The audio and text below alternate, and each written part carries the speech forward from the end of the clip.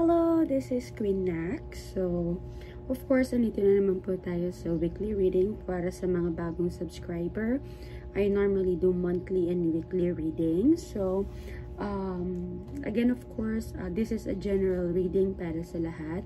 So, meaning pwede po siyang mag-resonate or tumatak po sa inyo.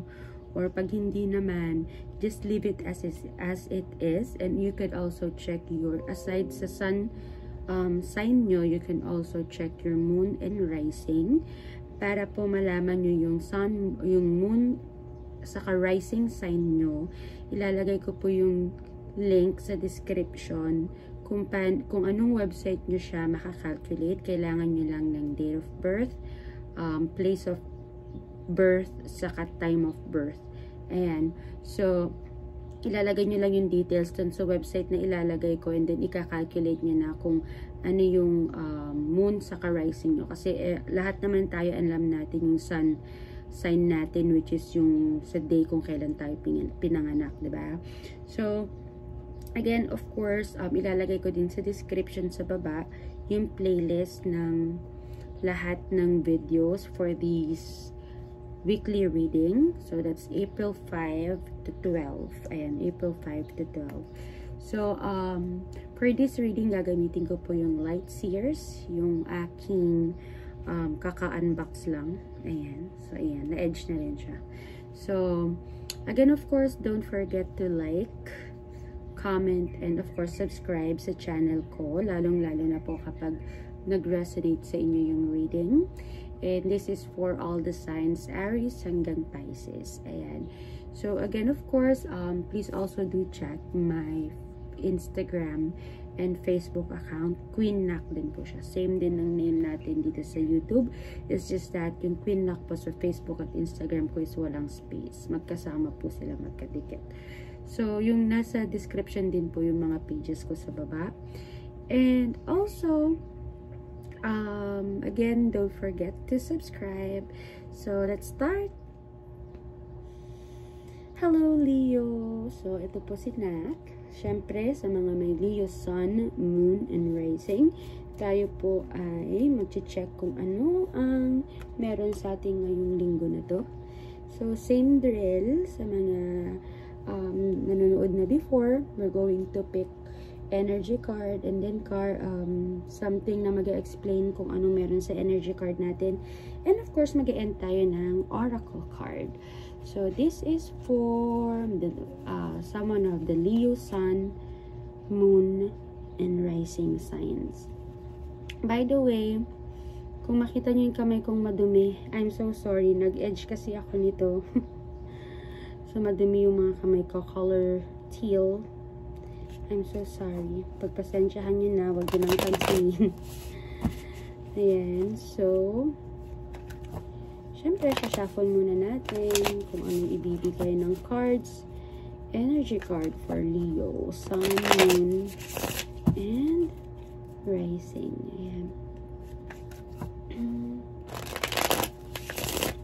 Leo.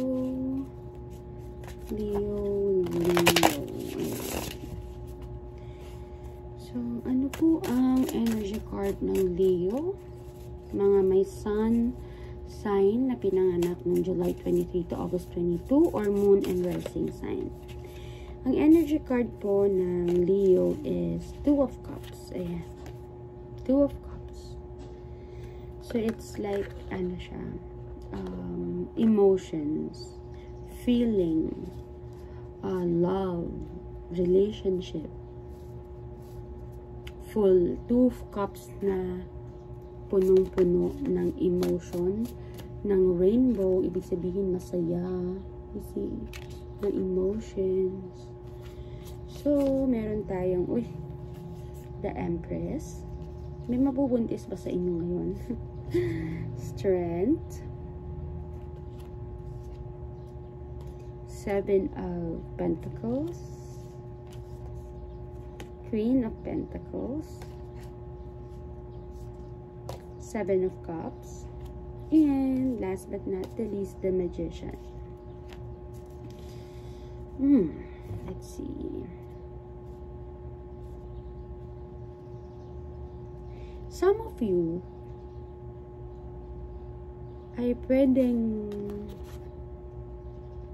mabuntis, some, or pwedeng yung asawa nyo ay mabuntis, na will give you the power to make everyone happy, to make everyone's emotion ay maging masaya. Pwede din naman this week you have some choices na pwedeng gawin, or may mga choices kayo na magaganda at maganda ang bunga. Kahit anong piliin nyo, maganda ang bunga, and everyone will be happy. Everyone will be happy. Or I can see na this week para kayong, kung hindi may mabubuntis, this week I see na parang you have the confidence to share the world na kaya natin to, na parang you're confident and you can make it happen, na i-advise sa lahat ng tao na if we choose happiness, we can make the magic happen. If we choose love, diba? Instead of hatred, if we choose love instead of hatred, kaya natin to. Na you can tell them ano yung decision mo, or ano yung choice mo this week. Maging malungkot ba o maging masaya? Maging matapang ba o maging malungkot, diba? So parang this week I can see na yes, there might be some choices na pwede mong pagpilian ngayong linggo na to, and that is being abundant in terms of happiness, lakas, or sadness, diba? But what I do suggest is, mga kaibigan natin, it is better to be strong and choose to be happy and choose love sa lahat ng nangyayari. Love will keep us alive, sabi nga nila. And also, if you keep spreading love instead sa virus, let's keep spreading love and positivity and spread yung magagandang bagay na ikakastrong ng lahat ng tao. Kasi if you do that, good thing will happen. Bubunga lahat ng maganda nating ginagawa. There's always a rainbow after the storm, sabi nitong Two of Cups. We will all be happy if we will share happiness. We will all be loved if we share love. The earth, ayan o, si Mother Earth ay magiging okay if we just follow. If we share love, if we share positivity, yung mundo natin, gaganda ulit, lilinis ulit, diba? Lahat ng magandang ginagawa natin, lahat ng positive thinking na ginagawa natin, lahat ng positive law of attraction na ginagawa natin, may bunga po siya. At ayan na, bubunga at bubunga at bubunga po siya. So, wag kayong magpadala sa hatred. Lahat tayo ay pwedeng maging magician na we can turn loneliness, hatred into love. We can change negativity to positivity, to negative to positive, diba mga kaibigan? So, let's all be strong na i-share ang mga positivity sa mundo, diba? And tingnan natin kung anong meron sa ating oracle card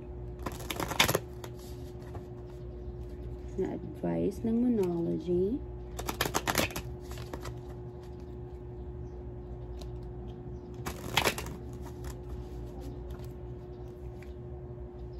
Ayan. For us to share positivity, mga friends. Don't let pride get in your way. See? Paano tayo mag-i-spread ng positivity, mga kaibigan ko? Napaka-pride mong tao. Na ikaw mismo parang iniisip mo na, no, bakit ko i-share, diba? So, what we advise is let go of your pride, share positivity sa lahat ng tao, share love. Kung karelasyon mo man yan at nag-away kayo, makipagbati ka na. Bitawan mo yung pride mo. Diba?